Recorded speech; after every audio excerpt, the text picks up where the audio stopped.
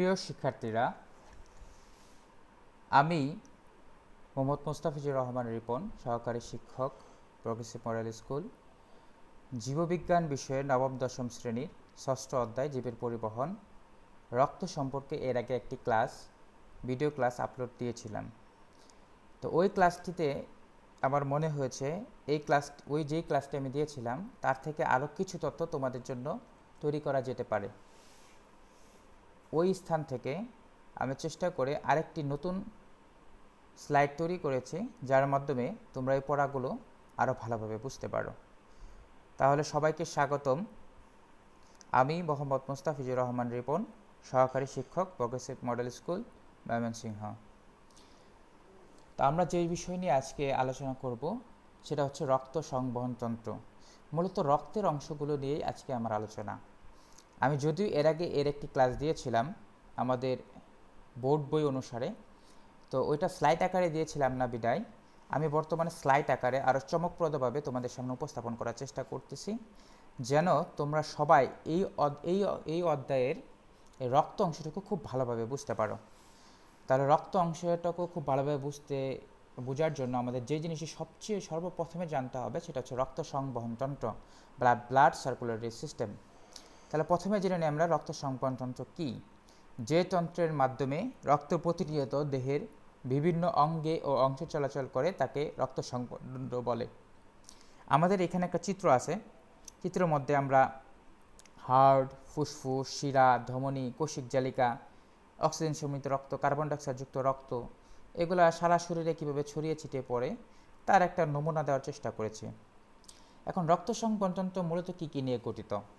রক্ত সংবহনতন্ত্র মূলত হৃৎপিণ্ড, ধমনী, শিরা ও কোষিক নালী নিয়ে গঠিত। লসিকাতন্ত্র কী কী নিয়ে গঠিত? লসিকাতন্ত্র মূলত লসিকা নালী ও ল্যাকটিয়াল নালী নিয়ে গঠিত। এখন তোমাদের কাছে অনেকের প্রশ্ন হতে পারে, লসিকা বস্তুটা কি, আসলে কি? আমাদের শরীরে যদি কোনো অংশ আঘাত লাগে তাহলে রক্ত ছাড়াও দেখবে এক প্রকার বর্ণহীন পানির মতো কিন্তু আঠালো এক প্রকার তরল অংশ বের হচ্ছে। মূলত ওই জিনিসটা হচ্ছে লসিকা। এই লসিকা আমাদের শরীরে রোগ প্রতিরোধের সাথে উৎপত্তিভাবে জড়িত। তোমাদের নবম দশম শ্রেণীতে এই লসিকা সম্পর্কে বিশদভাবে আলোচনা করা হয়নি, শুধু রক্ত সম্পর্কে বিশদভাবে আলোচনা করা হয়েছে। তোমাদের একাদশ দ্বাদশ শ্রেণীতে এই লসিকা সম্পর্কে বৃহৎ আলোচনা করা হবে। আশা করি তোমরা একাদশ দ্বাদশ শ্রেণীতে এই জিনিসটা সম্পর্কে জানতে পারবে। আমাদের আপাতত রক্ত সম্পর্কে জানলেই চলবে। তাহলে রক্ত জিনিসটা কি? দেখো, এখানে আমরা একটা চিত্র দিছি। চিত্রের একটা অংশ হলুদ অংশ, যেটাকে আমরা লিখেছি প্লাজমা। একটা অংশ লাল অংশ, যেটা নিচে তলানি পড়ছে, তা আমরা বলছি রেড সেলস। তো এটা কিন্তু মূলত মানুষের রক্ত। এটা অনেকক্ষণ রেখে দেওয়ার পরে উপরে হলুদ অংশ জমা হয় আর নিচে রক্তকণিকাগুলো জমা হয়। তাহলে রক্ত কি আমরা জেনে নিই। রক্ত এক ধরনের ক্ষারীয়, ঈষৎ লবণাক্ত এবং লাল রঙের তরল যোজক টিস্যু। এখন তরল যোজক টিস্যু কেন বলা হয়? যোজক টিস্যু বলা হয় যে টিস্যুগুলো আমাদের শরীরের একটি অংশের সাথে আরেকটি অংশকে যোগাযোগ রক্ষা করে, তাকে বলা হবে যোজক টিস্যু। এবং রক্তের প্রকৃতি যেরকম নাকি তরল, তাই রক্তকে বলা হয় তরল যোজক টিস্যু। এখন রক্ত ধমনী, শিরা ও কোষিক নালিকার মধ্য দিয়ে প্রবাহিত হয়ে অভ্যন্তরীণ পরিবহনে অংশগ্রহণ নেয়। রক্ত তাপমাত্রা ও ভারসাম্য রক্ষা করে। রক্তের উপাদান দুটি, এক হচ্ছে রক্তরস বা প্লাজমা, দুই হচ্ছে রক্তকণিকা বা ব্লাড সেলস। রক্তকণিকাকে আমরা ব্লাড কর্পাসলও বলতে পারি। এখন রক্তরস জিনিসটা হচ্ছে রক্তের তরল অংশ। মূলত রক্তের ৫৫ হচ্ছে রক্তরস বা প্লাজমা। ইহা রক্তের তরল অংশ, এর রং ঈষৎ হলুদাভ। আমরা আগের স্লাইডটিকে এই প্লাজমা অংশটুকু যেটা দেখেছিলাম, এটাই মূলত হচ্ছে রক্তরস। রক্তরসের প্রায় ৯১ থেকে ৯২% পানি এবং ৮ থেকে ৯% জৈব এবং অজৈব পদার্থ। এখন রক্তরসের কাজটা কি? ইহা রক্তের অম্ল ও ক্ষারের ভারসাম্য রক্ষা করে। হরমোন, এনজাইম ও লিপিড দেহের বিভিন্ন অংশে বহন করে। আমাদের শরীরে আমরা জানি আমাদের অ্যাসিড উৎপন্ন হয় খাদ্য হজমের ক্ষেত্রে। এছাড়াও আমরা বিভিন্ন খাবার খেয়ে থাকি যেদের মধ্যে অ্যাসিড আছে, ক্ষার আছে। তো অ্যাসিড এবং ক্ষারের ভারসাম্য রক্ষা করে মূলত আমাদের রক্তরস বা প্লাজমা। এরপরে যদি আমরা চলে আসি রক্তকণিকা, তাহলে রক্তকণিকা রক্তের প্লাজমা ছাড়া রক্তের মাঝে যে অংশগুলো থাকে তাকে বলা হবে রক্তকণিকা। রক্তকণিকা মূলত 3 প্রকার। যথা 1 লোহিত রক্তকণিকা, চিত্রে দেখতে পারতেছি, 2 প্লেটলেট যেটা খুব ছোট, এবং 3 হচ্ছে আমরা এখানে দেখতে পাচ্ছি শ্বেত রক্তকণিকা এবং অনুচক্রিকা। লোহিত রক্তকণিকার আরেক নাম হচ্ছে আরবিসি বা রেড ব্লাড কর্পাসল বা ইরাইথ্রোসাইট। শ্বেত রক্তকণিকার আরেক নাম হচ্ছে হোয়াইট ব্লাড সেল বা ডাব্লিউবিসি। অনুচক্রিকার এক নাম হচ্ছে প্লেটলেটস। আমরা এখানে 3 প্রকার রক্তকণিকার চিত্র দেওয়ার চেষ্টা করছি। প্রথমে লোহিত রক্তকণিকা, তারপর প্লেটলেটস এবং শেষে শ্বেত রক্তকণিকা। লোহিত রক্তকণিকা, এখানে একটা সুন্দর একটা চিত্র দেওয়ার চেষ্টা করছি। আসলে ঠিক লোহিত রক্তকণিকা দেখতে এমনই। এতে হিমোগ্লোবিন থাকে। হিমোগ্লোবিন এক প্রকার রাসায়নিক পদার্থ, যেটাকে রঞ্জক পদার্থ বলা হয় কারণ এটা রং সৃষ্টি করতে পারে। আর হিমোগ্লোবিনের রং হচ্ছে লাল, তাহলে এর কারণেই আমাদের লোহিত রক্তকণিকার বর্ণ হচ্ছে লাল। মানুষের লোহিত রক্তকণিকার নিউক্লিয়াস থাকে না, অর্থাৎ এটি নিউক্লিয়াসবিহীন এবং দেখতে দ্বি-অবতল ও গোলাকার, অনেকটা চিত্রের মতো, ঠিক চিত্রের মতো অনেকটা। এরা লাল অস্থিমজ্জা উৎপন্ন হয় এবং গড় আয়ু 120 দিন প্রতি কিউবিক মিলিমিটারে। আমি আবারও বলতেছি, প্রতি কিউবিক মিলিমিটারে এদের সংখ্যা প্রায় 50 লক্ষ। কাজ: দেহের প্রতিটি কোষে অক্সিহিমোগ্লোবিন হিসেবে অক্সিজেন সরবরাহ করে, নিষ্কাশনের জন্য কিছু কার্বন ডাইঅক্সাইড ফুসফুসে বহন করে। তার মানে হচ্ছে আমাদের শ্বাস প্রশ্বাসের সাথে উৎপত্তিভাবে জড়িত রয়েছে লোহিত রক্তকণিকা। শ্বেত রক্তকণিকা বা হোয়াইট ব্লাড কর্পাসল, এদের কোনো নির্দিষ্ট আকার নেই। এরা হিমোগ্লোবিন বিহীন এবং নিউক্লিয়াসযুক্ত, মানে এদের হিমোগ্লোবিন নাই কিন্তু নিউক্লিয়াস আছে। এদের গড় আয়ু 1 থেকে 15 দিন। মানবদেহে প্রতি ঘন মিলিমিটারে এদের সংখ্যা 4 থেকে 10,000 হয়ে থাকে। কাজ: শ্বেত রক্তকণিকা মূলত আমাদের শরীরের রোগ প্রতিরোধ ব্যবস্থার সাথে জড়িত। এরা ফ্যাগোসাইটোসিস প্রক্রিয়ায় জীবাণু ভক্ষণ করে, অর্থাৎ জীবাণুকে খেয়ে ফেলে। এরা আত্মরক্ষায় অংশ নেয়। স্তন্যপায়ীদের শ্বেত রক্তকণিকায় ডিএনএ থাকে। স্তন্যপায়ীদের শ্বেত রক্তকণিকায় ডিএনএ থাকে। আমরা ছোটোবেলা অনেকে অনেক রোগের টিকা নিয়েছি, ভ্যাকসিন নিয়েছি, যার কারণে আমরা বলতে পারি যে আমাদের ওই রোগটা পরবর্তীতে হবে না। এই যে হবে না, হ্যাঁ, কেন হবে না, এটার কারণ হচ্ছে শ্বেত রক্তকণিকা। কারণ শ্বেত রক্তকণিকাতে এক প্রকার কোষ রয়েছে যার নাম হচ্ছে মেমোরি সেল। সেটা ওই জীবাণুটাকে চিনে রাখতে পারে, চিনে রেখে পরবর্তীতে ওই জীবাণুটা আমাদের দেহে ঢোকা মাত্র সে ওটাকে মেরে ফেলে। এই জন্য এই শ্বেত রক্তকণিকায় ডিএনএ থাকে। এখন অনুচক্রিকা বা প্লেটলেটস, এগুলো গোলাকার, ডিম্বাকার বা রড আকারের হতে পারে। এদের সাইটোপ্লাজম দানাদার কিন্তু নিউক্লিয়াস থাকে না। এদের গড় আয়ু 5 থেকে 10 দিন। মানবদেহে প্রতি ঘন মিলিমিটার এদের সংখ্যা প্রায় 2.5 লাখ, 2.5 লাখ। এদের প্রধান কাজ হচ্ছে রক্ত জমাট বাঁধানোতে অংশগ্রহণ করে। আমাদের কোন অংশ কেটে গেলে এই অনুচক্রিকাগুলোর কারণেই আমাদের রক্তক্ষরণ বন্ধ হয়। যদি কারো শরীরে অনুচক্রিকার পরিমাণ কম থাকে তাহলে তার রক্তক্ষরণ সহজে বন্ধ হবে না, এমনকি অতিরিক্ত রক্তক্ষরণের ফলে সে মারাও যেতে পারে। এখন রক্তের গ্রুপ: মানুষ এক একজন মানুষের শরীরে এক এক ধরনের রক্ত থাকে। একজন বিজ্ঞানী, একজন ভদ্রলোক কার্ল ল্যান্ডস্টেইনার 1901 সালে মানুষের রক্তের শ্রেণীবিভাগ করে 4টি ভাগে ভাগ করেন: এ, বি, এবি এবং ও। এই 4টি ভাগে ভাগ করার ফলে উনি এই 4টি ভাগকে বলা হয়েছে এবিও ব্লাড গ্রুপ বা ব্লাড গ্রুপ। এখন এই 4টি গ্রুপের মধ্যে একটি রয়েছে গ্রুপ এ, একটি রয়েছে গ্রুপ বি, একটি রয়েছে গ্রুপ এবি, একটি রয়েছে গ্রুপ ও। এখন এখানে অ্যান্টিজেন এবং অ্যান্টিবডি নামে একটা বিষয় রয়েছে। অ্যান্টিজেন হচ্ছে এমন একটি রাসায়নিক বস্তু যেটা আমরা একটু পরবর্তীতে পড়ব, এবং অ্যান্টিবডি হচ্ছে অ্যান্টিজেনের এগেনস্টে যে জিনিসটা আমাদের রক্তে উৎপন্ন হয়। সবসময় একটা জিনিস মনে রাখবে, শর্টকাট একটা টেকনিক, আমাদের যে গ্রুপের রক্ত যে লেটারে লেখা ঠিক ইংরেজি ওই লেটারে থাকবে অ্যান্টিজেন, এবং তার বিপরীত লেটারের স্মল লেটার হবে আমার অ্যান্টিবডি। তাহলে এই গ্রুপের ক্ষেত্রে আমার অ্যান্টিজেন হবে ক্যাপিটাল এ এবং এর বিপরীত বর্ণ হবে বিপরীত বর্ণের স্মল লেটার হবে স্মল বি। তাহলে এভাবে আমরা যদি পড়তে পারি তাহলে কোন গ্রুপে কোন অ্যান্টিজেন এবং অ্যান্টিবডি আছে তা কিন্তু আমরা সহজেই বুঝতে পারবো।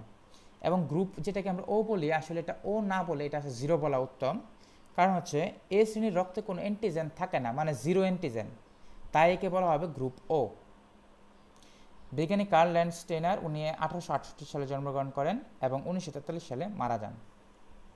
এখন অ্যান্টিজেন অ্যান্টিবডি কি আমি বিগত স্লাইডে বলছিলাম, আমি একটু পরে জানবো অ্যান্টিজেন অ্যান্টিবডি কি। তো ওই বিষয়ে আমি এখন আলোকপাত করতেছি। অ্যান্টিজেন বহিরাগত কোনো বস্তু বা প্রোটিন যেটি আমাদের রক্তে প্রবেশ করলে আমাদের শরীরের নিরাপত্তা ব্যবস্থা সেটাকে শরীরের জন্য ক্ষতিকর মনে করে তাকে প্রতিরোধ করার চেষ্টা করে, তাকে অ্যান্টিজেন বলে। তাহলে অ্যান্টিজেন হচ্ছে আমাদের বাহির থেকে কোনো বস্তু যদি আমাদের রক্তে প্রবেশ করে তাহলে এটা অ্যান্টিজেন হতে পারে। এখন অ্যান্টিবডি তাহলে কি? অ্যান্টিজেনকে প্রতিরোধ করার জন্য আমাদের রক্তে যে পদার্থ তৈরি হয় সেটাই হচ্ছে অ্যান্টিবডি। এখন সার্বজনীন রক্তদাতা, আমরা একজন সবাইকে রক্ত দিতে পারি না, আবার সবার রক্ত গ্রহণ করতে পারি না, কিন্তু এই সার্বজনীন রক্তদাতা, সার্বজনীন রক্তগ্রহীতা, এটা ধারণাটা অনেক আগেকার, কিন্তু বর্তমান যুগে এই ধারণাটা তেমন প্রচলিত না। যেহেতু আমাদের বইয়ে জিনিসটা রয়েছে, আমাদের পড়তে হবে, তাই আমরা এই জিনিসটা পড়ছি। সার্বজনীন রক্তদাতাকে বলা হয় ইউনিভার্সাল ডোনার। ও গ্রুপের রক্তের লোহিত কণিকায় যেহেতু কোনো অ্যান্টিজেন নেই, তাকে যে কোনো গ্রুপের রক্ত দেওয়া সম্ভব। সে গ্রুপে যে অ্যান্টিবডি থাকুক কোনো ক্ষতি করতে পারবে না, এজন্য ও গ্রুপকে বলা হয় সার্বজনীন রক্তদাতা। মানে হচ্ছে যে কোনো গ্রুপকে রক্ত দিতে পারে, এই জন্য তাকে বলা, ও যে কোনো গ্রুপকে রক্ত দিতে পারে, এই জন্য ওকে বলা হয় সার্বজনীন রক্তদাতা বা ইউনিভার্সাল ডোনর। এখন সার্বজনীন রক্তগ্রহীতা বা ইউনিভার্সাল রিসিপিয়েন্ট কি? এবি গ্রুপ সবার রক্ত গ্রহণ করতে পারে, এটা এক সময় ধারণা ছিল, এই জন্য এবি গ্রুপকে বলা হয় সার্বজনীন রক্তগ্রহীতা বা ইউনিভার্সাল রিসিপিয়েন্ট। এরপরে বিজ্ঞান যত উন্নতি লাভ করতে থাকলো, বিজ্ঞানীরা তত নতুন নতুন জিনিস আবিষ্কার করতে থাকলো। এর আগে যে আমরা রক্তের গ্রুপ পড়েছিলাম ওটাতে এ পড়ছি, বি পড়ছি, এ বি পড়ছি, ও পড়ছি, কিন্তু আমরা এ positive, B positive, A B positive, A B negative, O positive, O negative এগুলো পড়ি নাই, কারণ তখন পর্যন্ত RH ফ্যাক্টর নামে যে জিনিসটা আছে এটা আবিষ্কৃত হয় নাই। এখন RH ফ্যাক্টর বিষয়টা কি? RH ফ্যাক্টর বা রেসাস ফ্যাক্টর, যা এক ধরনের অ্যান্টিজেন। কারোর রক্তে এই ফ্যাক্টর উপস্থিত থাকলে তাকে বলে পজিটিভ, আর না থাকলে বলে নেগেটিভ। এটি যদি না মেলে তাহলে গ্রহীতা বা রোগী আরও সুস্থ হয়ে পড়তে পারে। আমি আগেই বলছিলাম ইউনিভার্সাল রিসিপিয়েন্ট এবং ইউনিভার্সাল ডোনার এটা আগেকার সময়কার একটা ধারণা ছিল, কিন্তু বর্তমান যুগে এই জিনিসটা মানা হয় না। নেগেটিভ গ্রুপের রক্তে যেহেতু RH ফ্যাক্টর অ্যান্টিজেন নেই, তাই এটি পজিটিভ গ্রুপকে দেওয়া যাবে, কিন্তু পজিটিভ গ্রুপের রক্ত নেগেটিভ গ্রুপকে দেওয়া যাবে না। এখানে আমরা RH ফ্যাক্টর সম্পর্কে যদি আরেকটু বলি, এটা মূলত RHটা চলে আসছে রেসাস মাঙ্কি, মানে রেসাস বানর নামে এক প্রকার বানর থেকে এই জিনিসটা চলে আসছে। আর একটা জিনিস সবসময় মনে রাখবা, সমস্ত প্রকার অ্যান্টিজেনগুলো থাকে লোহিত রক্তকণিকায়। আমি আবারও বলতেছি, সমস্ত প্রকার অ্যান্টিজেনগুলো থাকে লোহিত রক্তকণিকায়, এবং সমস্ত প্রকার অ্যান্টিবডিগুলো থাকে রক্তরস বা প্লাজমাতে। এটা কিন্তু MCQ এর জন্য খুবই ইম্পর্ট্যান্ট। এরপরে আজকে আমরা যে জিনিসটা পড়ব এটা হচ্ছে হৃৎপিণ্ডের গঠন। আমাদের হৃৎপিণ্ড জানি, হৃৎপিণ্ড অনেকটা পাম্পের মতো কাজ করে, এবং আমাদের শরীরের মাঝে বক্ষ গহ্বর বা বুকের ভিতরে হৃৎপিণ্ডটা অবস্থান করে। তাহলে যদি আমরা হৃৎপিণ্ড সম্পর্কে ধারণা নেই, হৃৎপিণ্ড বক্ষ গহ্বরে বাম দিকে 2 ফুসফুসের মাঝখানে অবস্থিত একটি ত্রিকোণাকার ফাঁপা অঙ্গ, এটি হৃৎপেশি দিয়ে গঠিত। হৃৎপিণ্ড পেরিকার্ডিয়াম নামক পাতলা পর্দা দিয়ে আবৃত। হৃৎপিণ্ডের প্রাচীরে 3টি স্তর রয়েছে। বহিঃস্তর বা এপিকার্ডিয়াম, এপি মানে উপরের বা বাইরের, কার্ডিয়াম মানে হচ্ছে স্তর, মধ্য মানে হচ্ছে মায়ো, তাহলে মায়োকার্ডিয়াম বা মধ্যস্তর, অন্ত মানে ভিতর, এন্ডো, অন্তর ইংরেজি হচ্ছে এন্ডো, তাহলে এন্ডোকার্ডিয়াম মানে হচ্ছে অন্তঃস্তর। এখানে আমরা একটা হৃৎপিণ্ডর প্রস্থচ্ছেদ আমরা আঁকার চেষ্টা করেছি। এখানের মধ্যে আমরা মহাধমনী, ফুসফুসীয় ধমনী, ফুসফুসীয় শিরা, বাম অলিন্দ, কপাটিকা, বাম নিলয়, মায়োকার্ডিয়াম, ডান নিলয়, এগুলা বিভিন্ন জিনিস দেখাতে চেষ্টা করছি। এখন তোমার কাছে এই অনেকগুলো শব্দই হয়তো তুমি জানো না বা তোমার কাছে নতুন, কিন্তু আমি যখন ক্লাসটি শেষ করব তখন এই অনেকগুলা শব্দই তোমার কাছে আবার পরিচিত হয়ে যাবে, কারণ এই প্রত্যেকটা বর্ণনায় আমরা এখানে দেওয়ার চেষ্টা করেছি। এখন হৃৎপিণ্ডকে বলা হচ্ছে 4 প্রকোষ্ঠ বিশিষ্ট। প্রকোষ্ঠ মানে হচ্ছে খালি জায়গা। আমি আবার বলতেছি, প্রকোষ্ঠ মানে হচ্ছে খালি জায়গা। হৃৎপিণ্ডের উপরে 2টা অংশ আছে, নিচে 2টা অংশ আছে। উপরের 2টা অংশকে বলা হবে অলিন্দ, নিচের 2টা অংশকে বলা হবে নিলয়। উপরের ডান পাশের অংশকে বলা হবে ডান অলিন্দ, বাম পাশের অংশকে বলা হবে বাম অলিন্দ। নিচের ডান পাশের অংশকে বলা হবে ডান নিলয়, বাম পাশের অংশকে বলা হবে বাম নিলয়। অলিন্দ দুটির প্রাচীর পাতলা আর নিলয় দুটির প্রাচীর পুরু। আমি আবার বলতেছি, অলিন্দের প্রাচীরগুলো পাতলা, মানে অলিন্দের যে দেয়ালগুলো আছে এটা পাতলা, আর নিলয়ের দেয়ালগুলো হচ্ছে পুরু। ডান অলিন্দ এবং ডান নিলয়ের মধ্যবর্তী ছিদ্রপথ, আমার ডান অলিন্দ এবং ডান নিলয় যেটা আছে আমরা চিত্র থেকে দেখতে পারবো, এখানের মাঝখানে ছিদ্র আছে। এই ছিদ্রটা 3টা বাজ বিশিষ্ট একটা বস্তু দ্বারা আবৃত। একে বলা হবে ট্রাইকাসপিড বাল্ব। তাহলে বাল্ব বলতে মূলত আমরা ওই জিনিসটা বলছি যারা অনিন্দ এবং নীলের মাঝে যোগাযোগ রক্ষা করে, সাধারণত তাদেরকে আমরা বাল্ব বলি। যদি এই বাল্বের 3টা ভাঁজ থাকে তখন তাকে আমরা বলবো ট্রাইকাসপিড বাল্ব, আর যদি 2টা ভাঁজ থাকে তখন তাকে আমরা বলবো বাইকাসপিড বাল্ব বা মিট্রাল বাল্ব। আবার বাম অলিন্দ এবং বাম নীলয় 2 পাল্লা বিশিষ্ট বাইকাসপিড বাল্ব দিয়ে গঠিত মহাধমনী ও ফুসফুসীয় ধমনীর মুখে, এটা আমরা এমসিকিউর জন্য খুবই ইম্পর্টেন্ট, মহাধমনী এবং ফুসফুসীয় ধমনীর মুখে অর্ধচন্দ্রাকৃতি কপাটিকা থাকে। এখানে আমার চিত্রগুলো আমরা দেখতে পারবো, চিত্র থেকে দেখতে পারবো যে কপাটিকাগুলো দেখতে কেমন অর্ধেকটা চাঁদের মতো বাঁকানো থাকে, ফলে পাম্প করা রক্ত একই দিকে চলে। হৃৎপিণ্ডের মাঝে এই ভাল্বগুলো থাকার কারণে আমরা হৃৎপিণ্ড এত জোরে পাম্প করে, যদি এই ভাল্বগুলো না থাকতো আমাদের নাক দিয়ে, মুখ দিয়ে, চোখ দিয়ে রক্ত বের হয়ে আসতো, কিন্তু এই ভাল্বগুলো থাকার কারণে আমাদের মুখ দিয়ে কোনো রক্ত বের হয়ে আসে না এবং আমাদের সারা শরীরে রক্ত প্রবাহ নিশ্চিত হয়। এখন হৃৎপিণ্ডে যদি আমরা রক্ত সঞ্চালন পদ্ধতি দেখি, হৃৎপিণ্ড একটি পাম্পের মতো কাজ করে। হৃৎপিণ্ড অবিরাম সংকোচন এবং প্রসারণের মাধ্যমে সারা দেহে রক্ত প্রবাহিত হয়। অলিন্দ দুটি প্রসারিত হলে শরীরের বিভিন্ন অংশ থেকে রক্ত হৃৎপিণ্ডে আসে। এটা হচ্ছে কার্বন ডাইঅক্সাইড যুক্ত রক্ত। ঊর্ধ্ব এবং নিম্ন মহাশিরার ভিতর দিয়ে কার্বন ডাইঅক্সাইড যুক্ত দূষিত রক্ত ডান অলিন্দে প্রবেশ করে। ফুসফুসীয় বা পালমোনারি, আমি আবার বলতেছি, ফুসফুসীয় বা পালমোনারি শিরার মাধ্যমে ভিতর দিয়ে অক্সিজেনযুক্ত বিশুদ্ধ রক্ত বাম অলিন্দে প্রবেশ করে। অলিন্দ দুটি সংকোচন হলে নীলয় দুটির পেশি প্রসারিত হয়। আবার এই সময় ডান অলিন্দ নীলয় ছিদ্রপথে ট্রাইকাসপিড বাল্ব খুলে যায় এবং ডান অলিন্দ থেকে কার্বন ডাইঅক্সাইড যুক্ত দূষিত রক্ত ডান নীলয়ে প্রবেশ করে। ঠিক একই সময়ে বাম অলিন্দ এবং বাম নীলয়ের বাইকাসপিড বাল্ব খুলে যায় এবং তখন বাম অলিন্দ থেকে অক্সিজেনযুক্ত বিশুদ্ধ রক্ত বাম নীলয়ে প্রবেশ করে। এখন বাম অলিন্দ থেকে অক্সিজেনযুক্ত রক্তটা আসলো কোথায়, এটা তো আমাদের জানা দরকার। এটা হচ্ছে ফুসফুসীয়, আমি ধমনী একটা কথা বলছিলাম না, আবার ফুসফুসীয় শিরা, এগুলো ফুসফুস থেকে রক্ত ক্রমান্বয়ে আমার অলিন্দ নীলয়ে সাপ্লাই দেয়। আবার যখন নীলয় দুটি সংকুচিত হয় তখন ডান নীলয় থেকে কার্বন ডাইঅক্সাইড যুক্ত দূষিত রক্ত ফুসফুসীয় ধমনীর মাধ্যমে ফুসফুসে প্রবেশ করে। এখানে রক্ত পরিশোধিত হয়, মানে কার্বন ডাইঅক্সাইড চলে আসে বাইরে এবং অক্সিজেনযুক্ত রক্ত চলে যায় হৃৎপিণ্ডে। ঠিক একই সময়ে বাম নীলয় থেকে অক্সিজেনযুক্ত বিশুদ্ধ রক্ত মহাধমনীর মাধ্যমে সারা দেহে প্রবাহিত হয়। এভাবে হৃৎপিণ্ড পর্যায়ক্রমিক সংকোচন ও প্রসারণের ফলে রক্ত সঞ্চালন প্রক্রিয়া অব্যাহত থাকে। তোমাদের এই যে স্লাইডের শেষ যে লাইনটা, এই লাইনটা উল্লেখ করে দিয়ে 4 নম্বরে প্রশ্ন আসতে পারে যে ব্যাখ্যা করো, তখন উপরের কথাগুলো সমস্ত কিছু ব্যাখ্যা করতে হবে। এখন তোমাদের কাছে অনেকের প্রশ্ন হতে পারে যে স্যার, মহাধমনী, মহাশিরা এগুলো কি আসলে?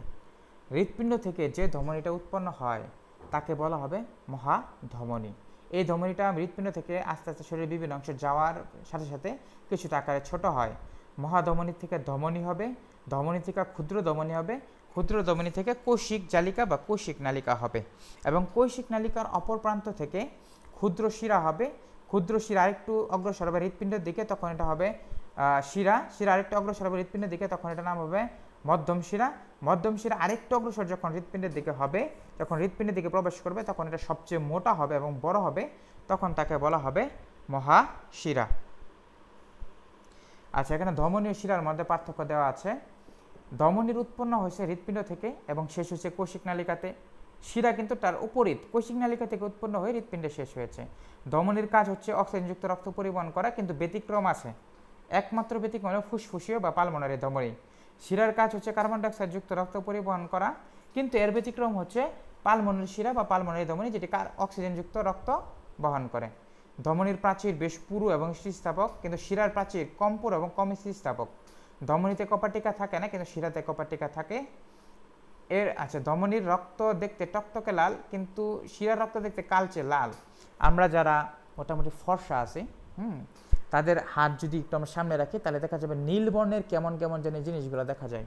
আসলে এগুলো সব হচ্ছে আমাদের শিরা এবং এগুলোর ভিতরে কালচে রঙের বা হালকা নীল রঙের কার্বন ডাইঅক্সাইড সমৃদ্ধ রক্ত থাকে বলে এটার এরকম দেখা যায়। কেটে গেলে রক্ত ফিনকি দিয়ে বের হয় ধমনী থেকে, আর কেটে গেলে রক্ত গড়িয়ে পড়ে শিরা থেকে। এই জন্য ধমনী যদি কখনো কেটে যায় সাথে সাথে অপারেশন করতে হয়, না হলে কিন্তু কিছুক্ষণের মধ্যে তার শরীর থেকে রক্ত বের হয়ে সে মারা যাবে রক্তের অভাবে। এখন রক্তচাপ জিনিসটা কি? আমরা এখানে একটা ডাক্তারের কাছে আমরা গেছি, যারা ডাক্তার একটা স্টেথোস্কোপ লাগায় রাখে এবং একটা জিনিস রাখে, একটা যন্ত্র রাখে, যার নাম হচ্ছে স্ফিগমোম্যানোমিটার। এই স্ফিগমোম্যানোমিটারের মাধ্যমে সে আর স্টেথোস্কোপের মাধ্যমে সে মানুষের রক্তের চাপ নিয়ন্ত্রণ করে। এই রক্তচাপ মাপে আর কি, এই রক্তচাপকে বলা হয় ব্লাড প্রেশার। রক্ত প্রবাহের সময় ধমনীর গায়ে যে চাপ সৃষ্টি করে তাকে রক্তচাপ বলে। হৃৎপিণ্ডের সংকোচনকে সিস্টোল এবং হৃৎপিণ্ডের প্রসারণকে ডায়াস্টোল বলে। মূলত এবং এই সিস্টোল এবং ডায়াস্টোলের মাধ্যমেই রক্তচাপ নির্ণয় করা হয়। এখন কোলেস্টেরল জিনিসটা কি? হ্যাঁ, আমাদের অনেকেই আমরা শুনি যে আমাদের যারা আত্মীয় স্বজন আছে অনেকেই বলে যে তার কোলেস্টেরলের মাত্রা বেড়ে গেছে, হার্টে প্রবলেম হয়েছে। তো এই জিনিসগুলো আসলে কি আমাদের জানা দরকার, যেহেতু আমরা দিন দিন আমরা সায়েন্সের স্টুডেন্ট হয়েছি, দিন দিন পড়াশোনা শিখতেছি, এখান থেকে ভবিষ্যতে অনেকে ডাক্তার হবে, অনেকে ইঞ্জিনিয়ার হবে। তো ওই অনুসারে এখানে প্রাথমিক কিছু ধারণা দেওয়ার জন্য কোলেস্টেরল কথাটা উল্লেখ করছে। মূলত কোলেস্টেরল হচ্ছে একটা হাইড্রোকার্বন যার নাম হচ্ছে কোলেস্টেইন থেকে উৎপন্ন একটা যৌগ কোলেস্টেরল। এটি লিপিড এবং প্রোটিনের সমন্বয়ে গঠিত।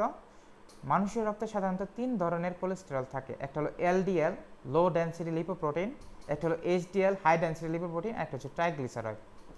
এলডিএলকে খারাপ কোলেস্টেরল বলা হয়। আমাদের রক্তে 70% এটা থাকে। এর কারণে আমাদের বিভিন্ন প্রকার হৃদরোগ হয়ে থাকে। আমাদের হার্টে চর্বি জমানো, হার্টের কপাটিকাগুলো ব্লক করে দেওয়া, শিরা ধমনির মাধ্যমে ব্লক করে দেওয়া, সবগুলো করে থাকে এই এলডিএল। আর এইচডিএল হচ্ছে হাই ডেন্সিটি লিপোপ্রোটিন। এটি খুবই ভালো একটি লিপোপ্রোটিন বা কোলেস্টেরল। এটি হৃদরোগের ঝুঁকি বাড়ায় না, বরঞ্চ কমায়। আর ট্রাইগ্লিসারাইড এই কোলেস্টেরল চর্বি হিসেবে রক্তের প্লাজমা অবস্থান করে। এটি কার্বোহাইড্রেট থেকে তৈরি হয়। আমরা যে অতিরিক্ত কার্বোহাইড্রেট খাই, হ্যাঁ, যদি ব্যায়াম ট্যাম না করি, অতিরিক্ত কার্বোহাইড্রেট খাই, মানে ভাত জাতীয় জিনিস, শর্করা জাতীয় জিনিস খাই, তাই অতিরিক্ত কার্বোহাইড্রেট আমাদের শরীরে চর্বি হিসেবে জমা হয়। তখন এই চর্বিটা যেটা হিসেবে জমা হয় তার নাম হচ্ছে ট্রাইগ্লিসারাইড। এখন কোলেস্টেরলের আদর্শ মান এখানে দেওয়া আছে। এলডিএল হবে 1.8 এর কম, এইচডিএল হবে 1.5 মিলিমোল পার লিটারের বেশি, এবং ট্রাইগ্লিসারাইড হবে 1.7 মিলিমোল পার লিটারের কম।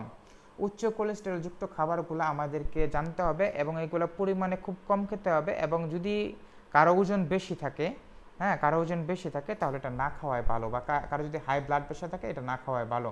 এখানে আমরা কিছু কথা উল্লেখ করছি। 1 নাম্বার মাখন, চিংড়ি, ঝিনুক। আমাদের দেশে ঝিনুক এরকম খায় না, কিন্তু বাইরের দেশে ঝিনুক প্রচুর খায়। যকৃৎ মানে হচ্ছে কলিজা, আমরা গরুর কলিজা বলি, খাসির কলিজা বলি, মুরগির কলিজা আছে, মাছের কলিজা আছে, এগুলা। ডিমের কুসুম। এরপরে আমরা হৃৎপিণ্ড সুস্থ রাখার কিছু উপায় নিয়ে এখানে আলোচনা করব। এখানে হৃৎপিণ্ড সুস্থ রাখার জন্য অনেকগুলা কাজ দেওয়া আছে। তার মধ্যে আমরা ধারাবাহিকভাবে যদি পড়ি, মানুষ পৃথিবীতে ভূমিষ্ঠ হওয়ার আগে থেকে তার হৃৎপিণ্ডের কাজ শুরু হয়। তোমরা জেনে অবাক হবে, আমরা মায়ের পেটে যখন 40 দিন আমাদের বয়স হয় তখন থেকে আমাদের হৃৎপিণ্ডের স্পন্দন শুরু হয়। হৃৎপিণ্ডই প্রথম অর্গান যেটা আমাদের শরীরের ভিতরে প্রথম উৎপন্ন হয়, আর মৃত্যুর আগ পর্যন্ত এটি নির্দিষ্ট পরিধি চলতে থাকে। মানুষের বাঁচা মরায় হৃৎপিণ্ডের ভূমিকা অত্যন্ত গুরুত্বপূর্ণ। দেহের উচ্চতা ও বয়স অনুযায়ী কাঙ্ক্ষিত ওজন বজায় রাখা আবশ্যক, কারণ দেহের ওজন বেশি হলে হৃৎপিণ্ড দুর্বল হয়ে পড়ে। প্রাণীজ এবং উদ্ভিজ্জ প্রোটিন মিশ্রিত খাবার খাওয়া উচিত। শর্করা, মিষ্টি ও স্নেহ জাতীয় খাদ্য পরিমাণ নিয়ন্ত্রণে রাখা। মাদক সেবন ও নেশাদ্রব্য সেবন থেকে বিরত থাকা। সঠিক খাদ্য নির্বাচনের মাধ্যমে হৃৎপিণ্ডকে সুস্থ রাখা। রক্তের অস্বাভাবিক অবস্থা গঠিত রোগ, লিউকোমিয়া, হার্ট অ্যাটাক আছে, বাতজ্বর আছে। এগুলা রক্তের, যদি আমরা লিউকোমিয়াকে ব্লাড ক্যান্সার বলি। হার্ট অ্যাটাক যদি আমাদের হৃৎপিণ্ডে কোনো সময় কাজ না করতে পারে, হৃৎপিণ্ডটা স্পাজম হয়ে যায়, শক্ত হয়ে যায়, নড়াচড়া না করতে পারে, তখন তাকে আমরা হার্ট অ্যাটাক বলি। বাতজ্বর, অনেক সময় আমাদের এক প্রকার জ্বর হয়, জ্বর হওয়ার কারণে আমাদের শরীরে বিভিন্ন আমাদের জয়েন্টগুলো ব্যথা করে এবং জ্বরও থাকে, তাকে বলা হবে বাতজ্বর। তো এখানে তোমাদের জন্য আমি একটি বাড়ির কাজ লিখে রাখলাম। হৃৎপিণ্ডের মধ্যে দিয়ে রক্ত সঞ্চালন পদ্ধতি চিত্র সহ লিখে আনবে। এটা হৃৎপিণ্ডের মাঝ থেকে রক্ত সঞ্চালন পদ্ধতি, এখানে আমি এক কথায় লিখছি, কিন্তু তোমাদের আমি কতগুলা এখানে সেগমেন্ট করে দিচ্ছি। তো ওখানে তোমাদের পায়ের আঙ্গুল থেকে 1 ফোঁটা রক্ত হৃৎপিণ্ড হয়ে আবার কীভাবে পায়ের আঙ্গুলে চলে আসে এটা লিখে রাখবা। আমাদের হাতের আঙ্গুল থেকে 1 ফোঁটা রক্ত কীভাবে হৃৎপিণ্ড হয়ে আবার হাতের আঙ্গুলে চলে আসে এটা লিখে রাখবা। আমাদের পাকস্থলী থেকে 1 ফোঁটা রক্ত কীভাবে পাকস্থলীতে হয়ে কীভাবে হৃৎপিণ্ড হয়ে আবার পাকস্থলীতে ফিরে আসে এটা লিখে রাখবা।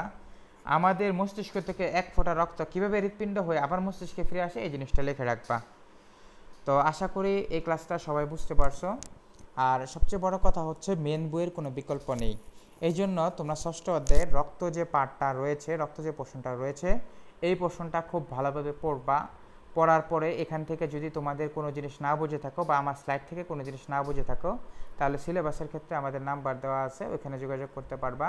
প্রগ্রেসিভ মডেল স্কুল বরাবরই চায় ছাত্ররা যেন সবচেয়ে ভালো সেবা পেতে পারে। এজন্য তোমাদের যে কোনো সমস্যা পড়াশোনা বিষয়ে হলে সিলেবাসের পিছনে আমাদের নাম্বার দেওয়া আছে, ব্যক্তিগতভাবে আমাদের সাথে যোগাযোগ করতে পারো, তোমাদের গার্জিয়ান আমাদের সাথে যোগাযোগ করতে পারে। আমরা চেষ্টা করব তোমাদের এই করোনা সংক্রান্ত সময়ে তোমাদের সর্বোচ্চ কীভাবে ভালো রেজাল্ট করা যায় সেই বিষয়ে তোমাদেরকে সাহায্য করার জন্য।